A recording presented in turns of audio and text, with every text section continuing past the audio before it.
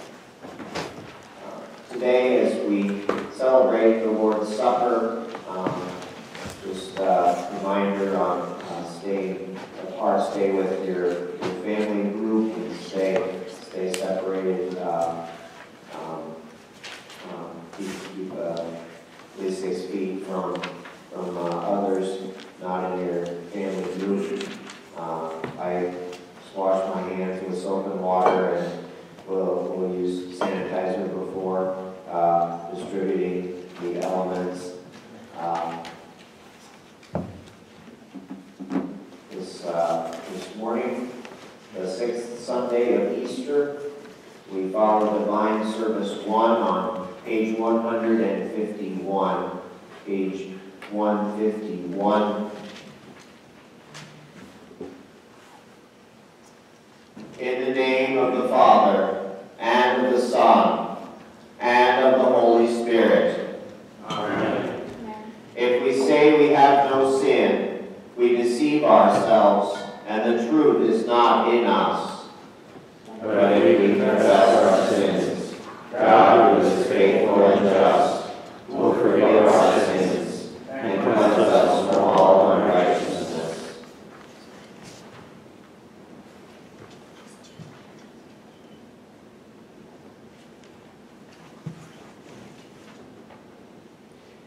Let us then confess our sins to God our Father.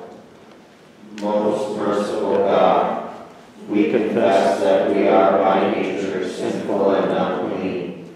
We have sinned against you in thought, word, and deed, by what we have done, and by what we have left undone. We have not loved you with our whole heart. We have not loved our neighbors as ourselves. We justly deserve your present and eternal punishment. For the sake of your Son, Jesus Christ, have mercy on us, forgive us, renew us, and lead us, so that we may delight in your will and walk in your ways, to the glory of your holy name. Amen. Almighty God, in his mercy, has given his Son to die for you, and for his sake forgives you all your sins. As a called and ordained servant of the Word of Christ, and by his authority, I therefore forgive you all your sins, in the name of the Father, and of the Son, and of the Holy Spirit. Amen. We speak responsibly the intro found on our insert.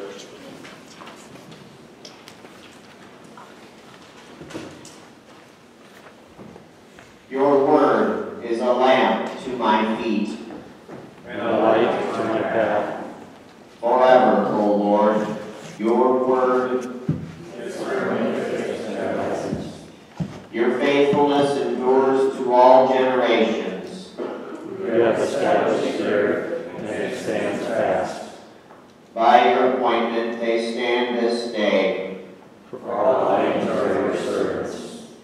If your law had not been my delight, I would have perished in my affliction.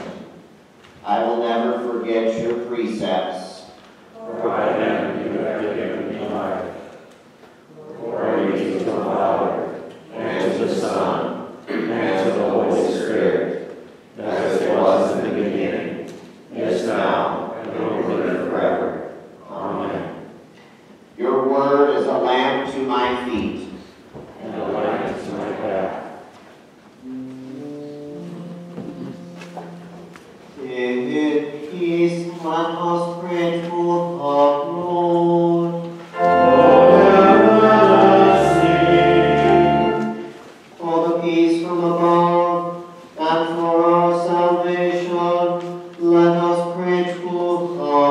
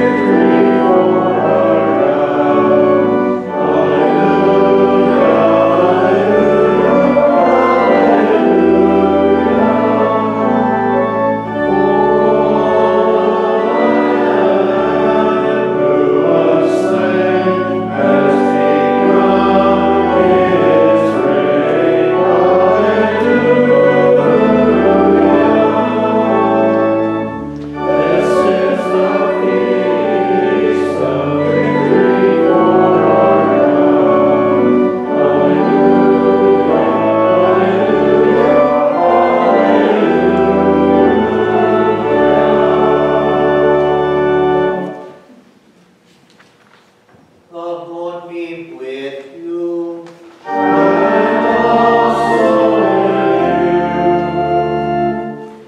Let us pray. O God, the giver of all that is good, by your holy inspiration, grant that we may think those things that are right, and by your merciful guiding accomplish them. Through Jesus Christ, your Son, our Lord, who lives and reigns with you and the Holy Spirit, one God, now and forever.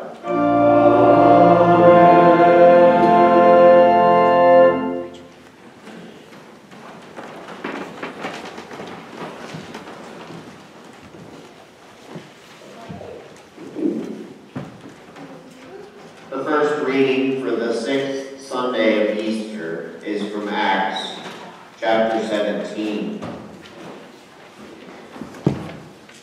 While Paul was waiting for them at Athens, his spirit was provoked within him, and he saw that the city was full of idols.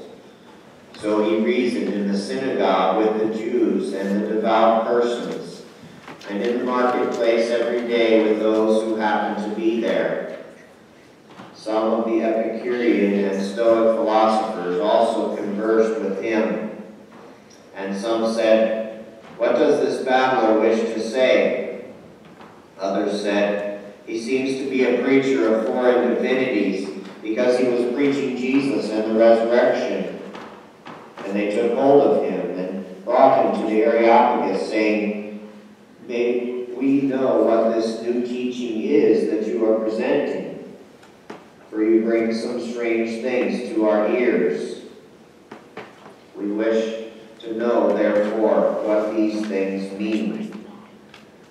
Now, all the Athenians and the foreigners who lived there would spend their time in nothing, except telling or hearing something new.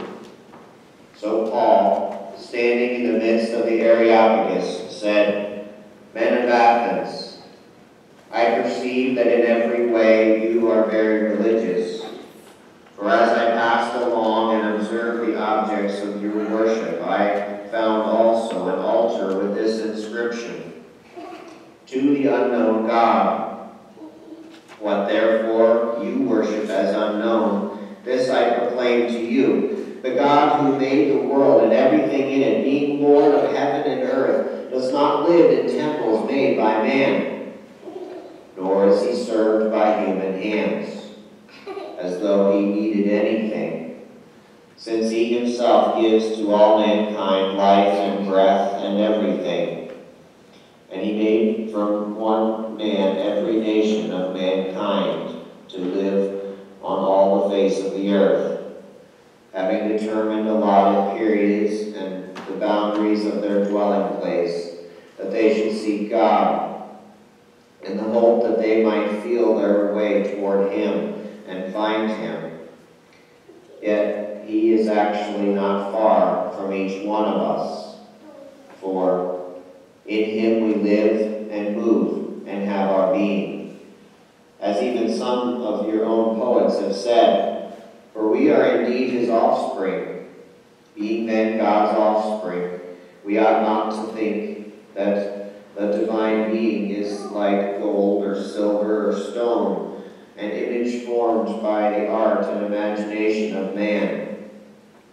The times of ignorance God overlooked, but now he commands all people everywhere to repent, because he has fixed the day on which he will judge the world in righteousness by a man whom he has appointed. And of this he has given assurance to all by raising him from the dead. This is the word of the Lord. Thanks be to God. At this point, instead of calling the children forward, I thought I'd just talk with you from here. Are any of you guys afraid of something? Is there something you're afraid of? Yes. Yes. Yes. All right. Raise your hand if you were ever afraid of the dark at one time in your life. Raise your hand if you ever maybe thought there was like a monster in your closet or in the bed or something. No. Adults, you can raise your hands too. Don't be shy. Well, God tells us not to be afraid. Many times throughout the Bible, He tells us not to be afraid, not to fear. And we'll hear that again in our next lesson. Jesus sends us the Holy Spirit, the Comforter, so we can not be afraid, not worry about anything. In particular, He's talking about telling other people about Jesus. Would any of you guys ever be nervous or scared or afraid to tell somebody in school about Jesus or invite them to church? No. Would you maybe be nervous or afraid to do that with some people? Well, in our lesson we're going to hear next, St. Peter telling us not to be afraid to tell other people about Jesus and what He's done for us. Amen.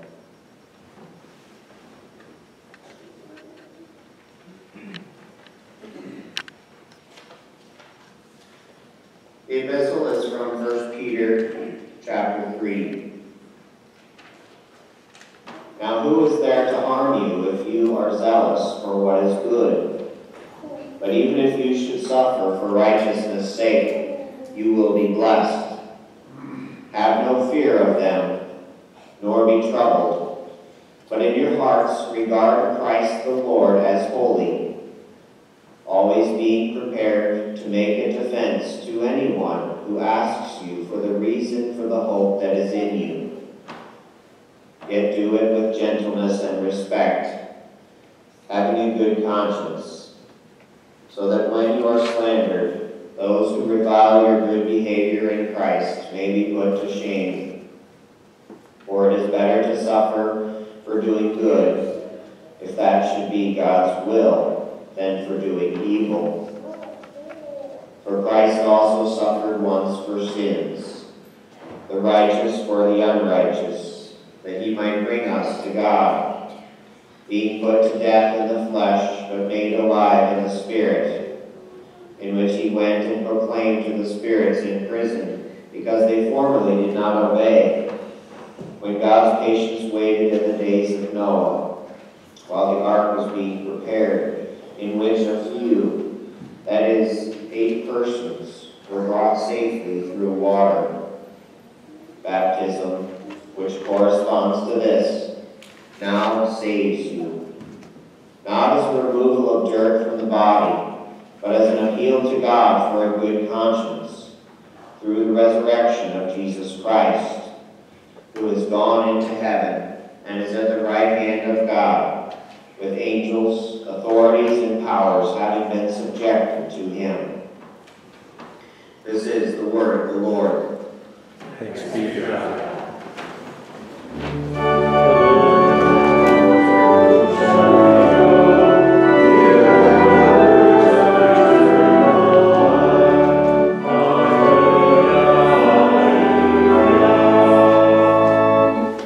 The Holy Gospel according to St. John, the 14th chapter.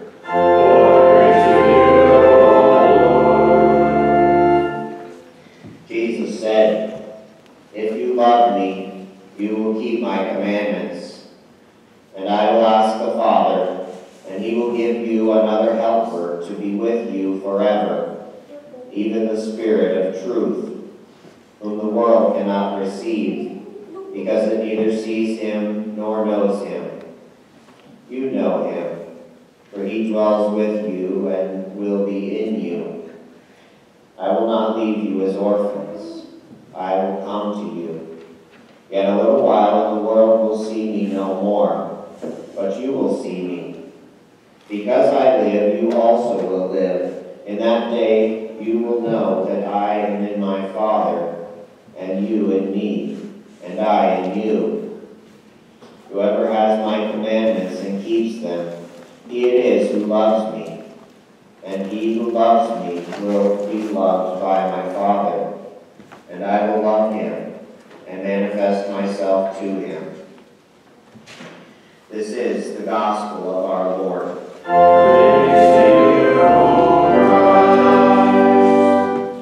We confess together our Christian faith in the words of the Nicene Creed.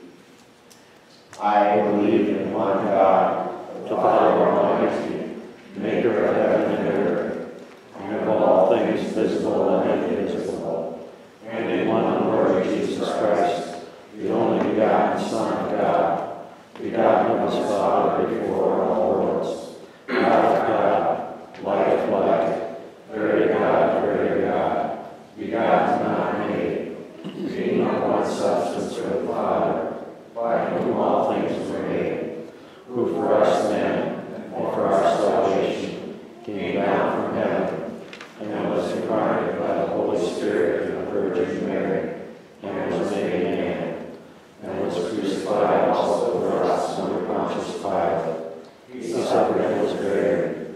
On the third day he rose again, according to the Scriptures, and ascended to heaven, and sits at the right hand of the Father.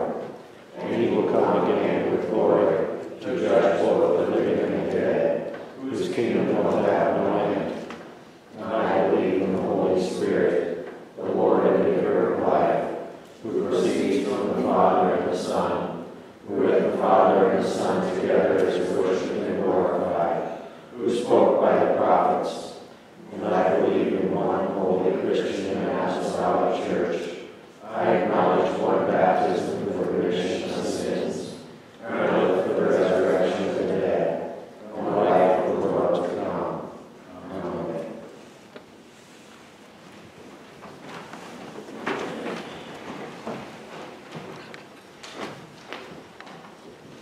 We continue with verses 6 through 10 of hymn 556. Amen.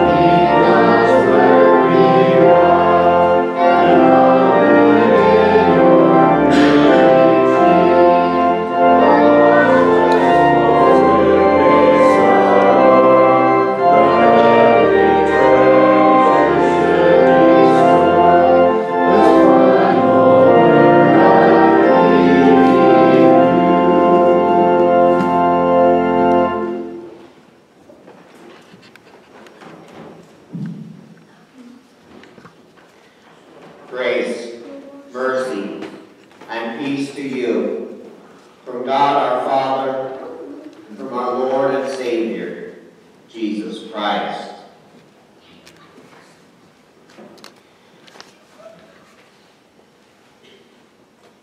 The text comes from the epistle lesson, 1 Peter chapter 3. What in the world is going on in the world around us? Not just our country, but the entire world has been locked down at a standstill in fear of this virus. Huge cities look like ghost towns, some still do. Industry shut down, people stay at home, almost everything stops except for what someone wiser than us deems as essential. What are we so afraid of? The contagious COVID-19 coronavirus, that's what. We don't want to spread it. We don't want to get sick and die. Yes, we could get germs out at the store. We could get germs if we ate at crowded restaurants or bars. If we were at a mass event like a concert or a ball game, we might catch germs from other people. We can get germs anywhere, from any illness, any other virus. And we could die. It's possible. We could also die in a car accident, from a sudden heart attack or stroke, or in many other ways that are much more painful.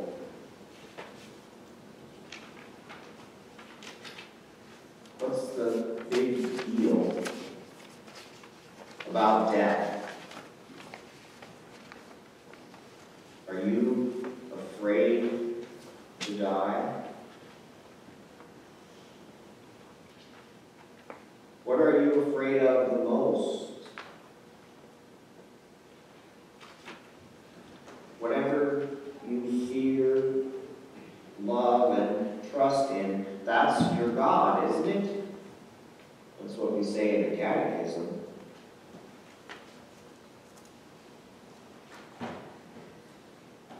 Well, we have a God who has overcome death.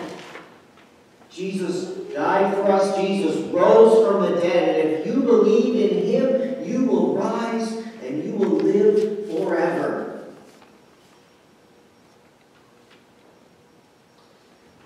You believe you're going to heaven after you die? Then what are you afraid of? Well, certainly we don't want to leave our loved ones behind now. We aren't ready to go.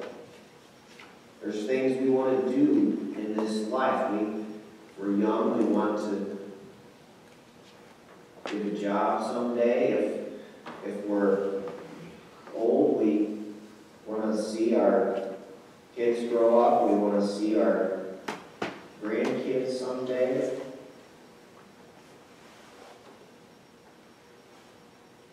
But we fear the unknown, how exactly death works. We are afraid, but God tells us time and time again not to be afraid.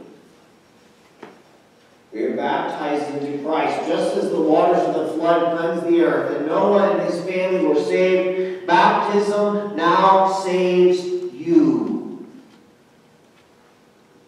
Through the water and the Word, God takes away the uncleanliness of our sins and saves us, saves you from eternal death. Baptism. Baptism now saves you.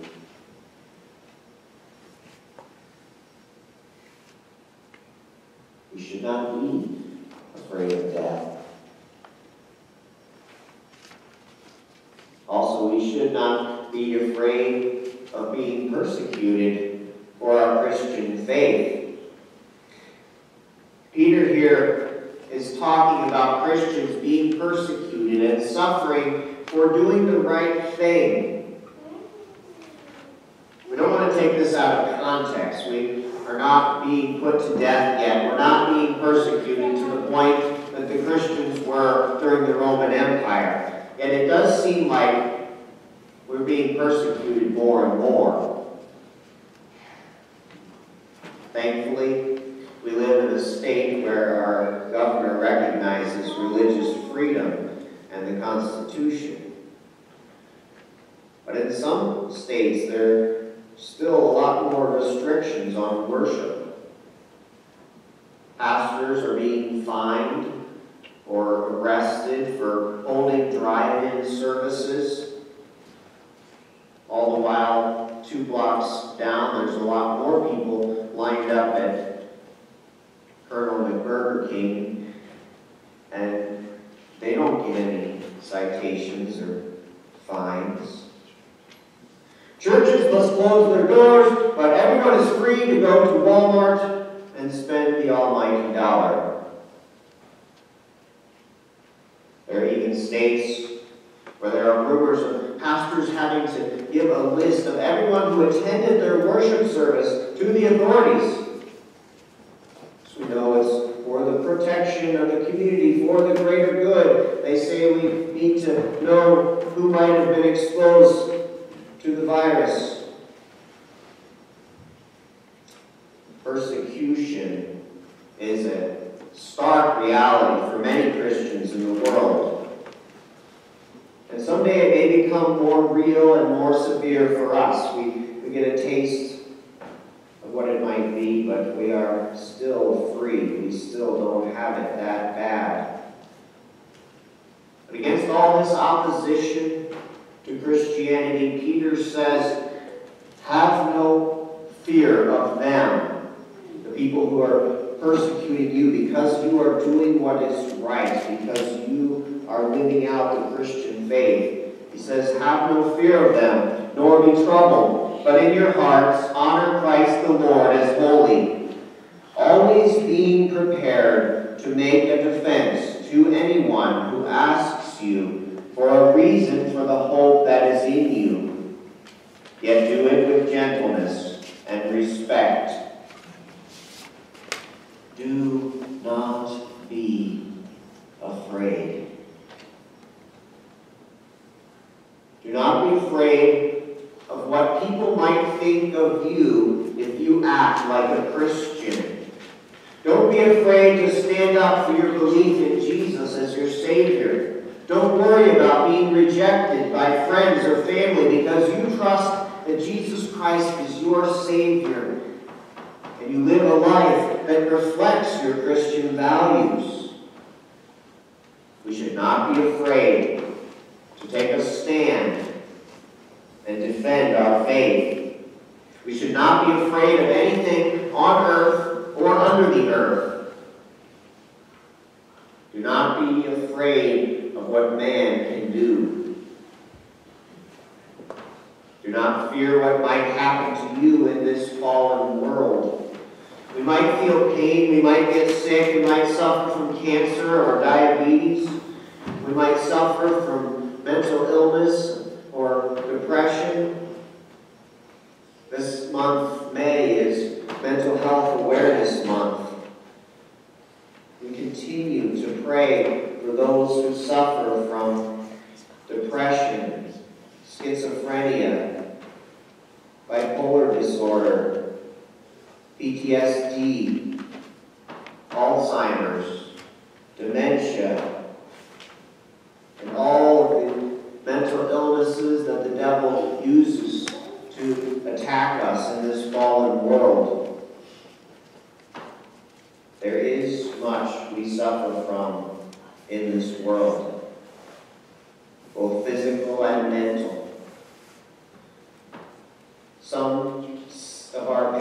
seen by others. Some of it we keep inside. The grief, the heartache. No matter what happens, no matter what could happen, we should not be afraid. And this includes the coronavirus. We should not be overcome by fear of COVID-19.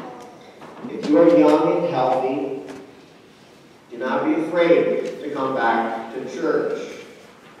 If you are older, if you have an underlying condition, if you have a fever, you have the freedom to stay home and worship via the internet or TV. Do not be afraid to talk to your neighbors. You can keep your social distance and give them a phone call. Please talk to your family and friends who are still isolated. Our dear members and loved ones in nursing homes have been quarantined a long time now. They need our phone calls and prayers. You might know someone who is older or who has an underlying condition. Please check on them and see if they need any groceries or anything. This is our calling to help our neighbors, especially those who are believers, those who are in our church. It sounds like favoritism, but St. Paul instructs us to care for our brothers and sisters in Christ. This doesn't mean that we neglect unbelievers. Yes, we reach out to the unchurched. They still need our care. They still need to hear the saving words of the gospel. The unbelievers should see our care for one another. They should see how we love one another and wonder why we have that hope within us. Should beg the question, when people look at you, can they tell that you're a Christian by the way you act? Has anyone ever come up to you and asked you for the reason, for the hope that is in you? Are we doing something wrong if this doesn't happen to us every day? Or perhaps we might just be living faithfully out our vocation, our Christian life. You don't get a reward for going the speed limit. Sometimes doing the right thing goes unnoticed.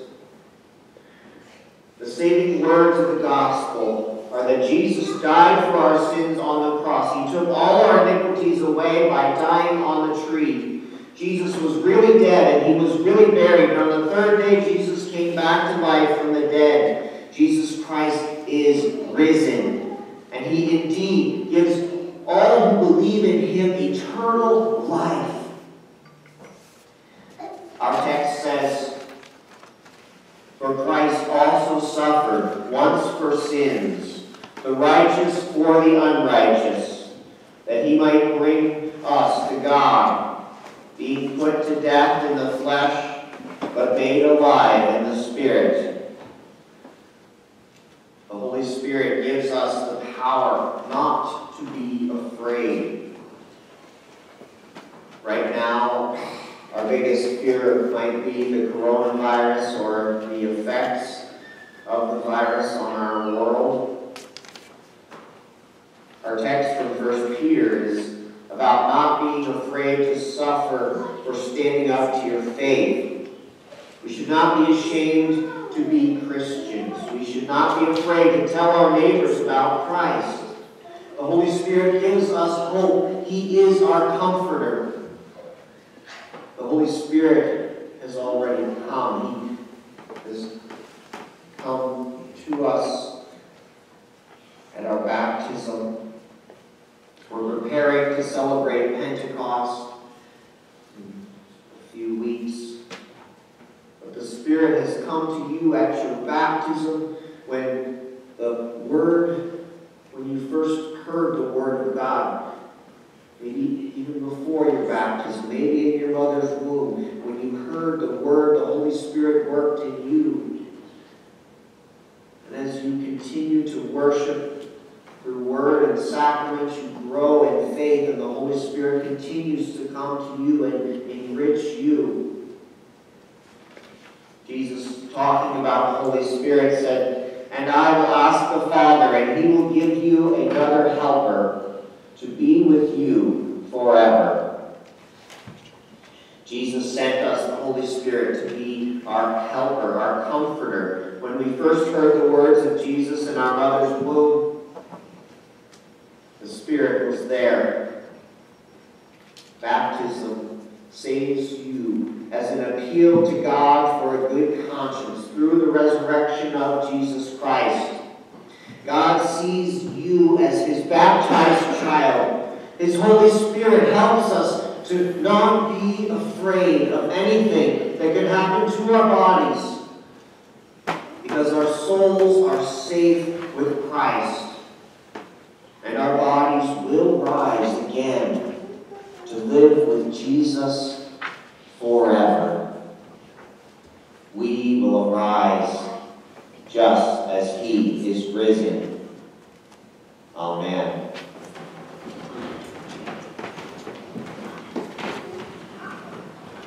The peace of God, which passes all understanding, will guard your hearts and minds through faith in Christ Jesus our Lord.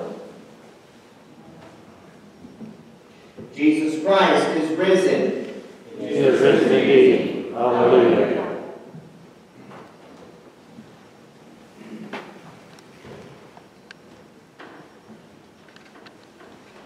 Let us pray for the whole people of God in Christ Jesus and for all people according to their needs.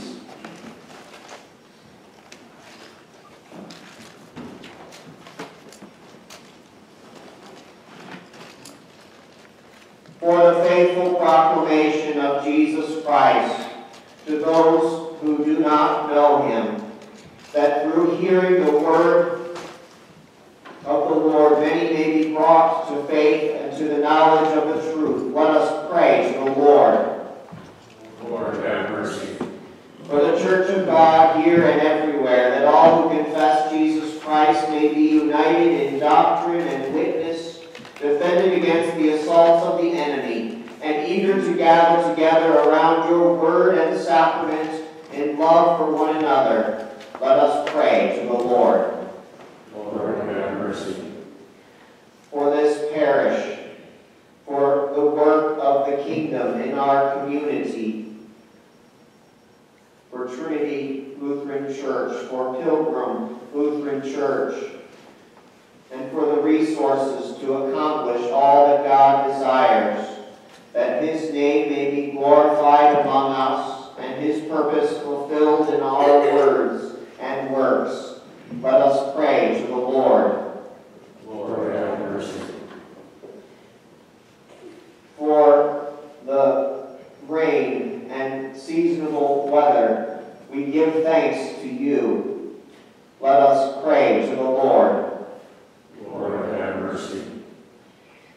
For the agencies and institutions through which we love our neighbor and provide for those in need, for the destitute and homeless, and for everyone who suffers unemployment and underemployment, that we may aid them in their needs and assist them to find honorable labor to supply all their needs.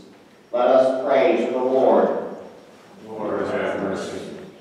For the lonely who suffer the burdens of life without friendship or family, for those depressed or weary of pandemic measures, and for the fellowship of the church, that we may bear one another's burdens and live in community with Christ as our head. Let us pray to the Lord. Lord, have mercy. For the sick and those who suffer, especially David, Pat, Dawn, Carly, Azalea, Georgine, Connie, Danielle, Marilyn, Ray, Timothy, Phil,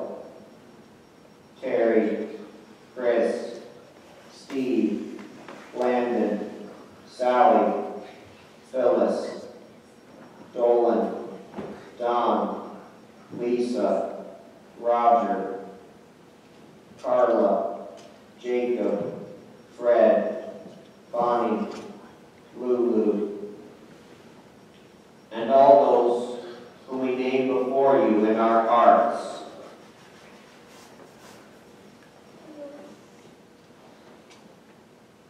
That God would grant healing to their bodies, peace for their minds, and consolation in their grief and sorrows. Let us pray to the Lord. Lord, have mercy. For the nation, for those who lead our nation, for the end of the pandemic, for peace among nations, for those who fight to defend peace, especially Ron, Mike, John, Taylor, Andrew, Brittany, Trevor, Jake, Lee, Jonathan, Jameson, Jens, Brett, and all first responders, firefighters, and law enforcement officers, including Luke, Mike, and Jake. Let us pray to the Lord. Lord, have mercy.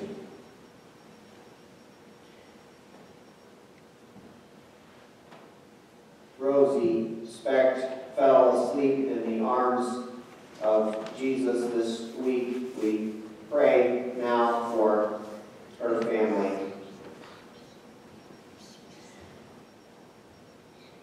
For the family of Rosie and all those who mourn, that they may be comforted with the hope of the resurrection of the body and the life everlasting. Let us pray to the Lord. Lord, have mercy. Into your hands, O Lord, we commend all for whom we pray, trusting in your mercy through your Son, our Savior, Jesus Christ, who lives and reigns with you and the Holy Spirit, one God, now and forever.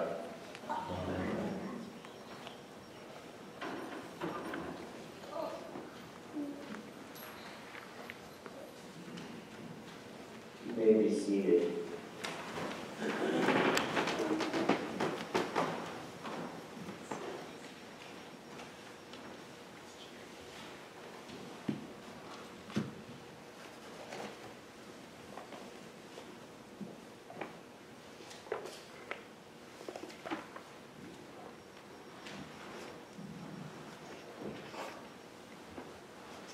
Please stand.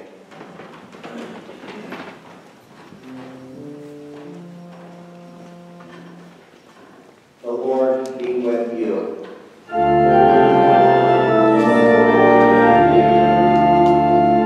Lift up your hearts.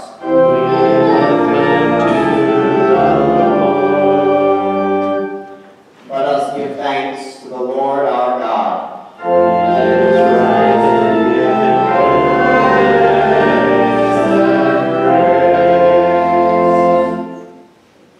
It is truly good, right, and salutary that we should at all times and in all places give thanks to you, Holy Lord, Almighty Father, everlasting God.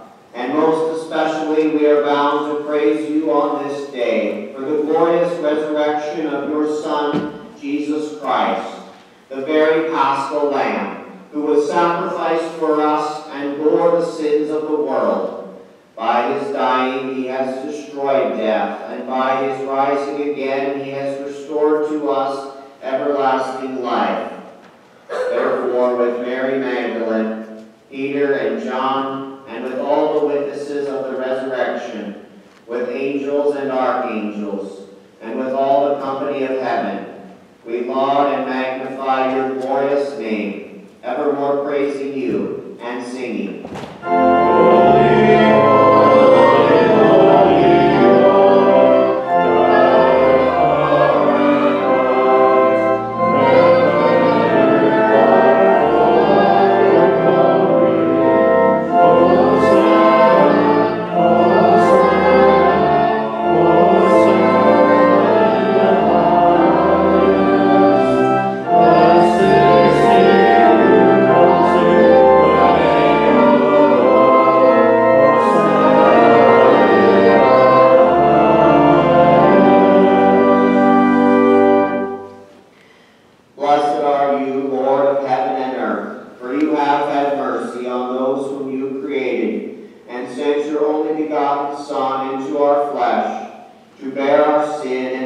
our Savior, with repentant joy we receive the salvation accomplished for us by the all-availing sacrifice of his body and his blood on the cross.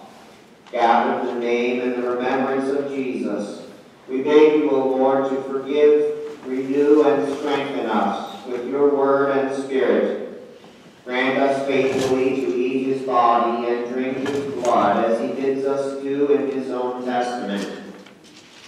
Gather us together, we pray, from the ends of the earth to celebrate with all the faithful the marriage feast of the Lamb in his kingdom, which has no end. Graciously receive our prayers, deliver and preserve us. To you alone, O Father, be all glory, honor, and worship, with the Son and the Holy Spirit, one God, now and forever. Amen. Lord, remember us in your kingdom and teach us to pray. Our Father, who art in heaven, hallowed be thy name. Thy kingdom come, thy will be done, on earth as it is in heaven. Give us this day our daily bread, and forgive us our trespasses, as we forgive those who trespass against us. And lead us not into temptation, but deliver us from evil. For thine is the kingdom, and the power, and the glory, forever and ever. Amen. Our Lord Jesus Christ, on the night when he was betrayed, took bread, and when he had given thanks, he broke it and gave it to his disciples, and said, "Take, eat, this is my body, which is given for you. This do in remembrance of me." In the same way also he took the cup after supper, and when he had given thanks, he gave it to them, saying, "Drink of it, all of you. This cup is the New Testament in my blood, which is shed for you, for the forgiveness of sins. This do as often as you drink it, in remembrance of me." The peace of the Lord be with you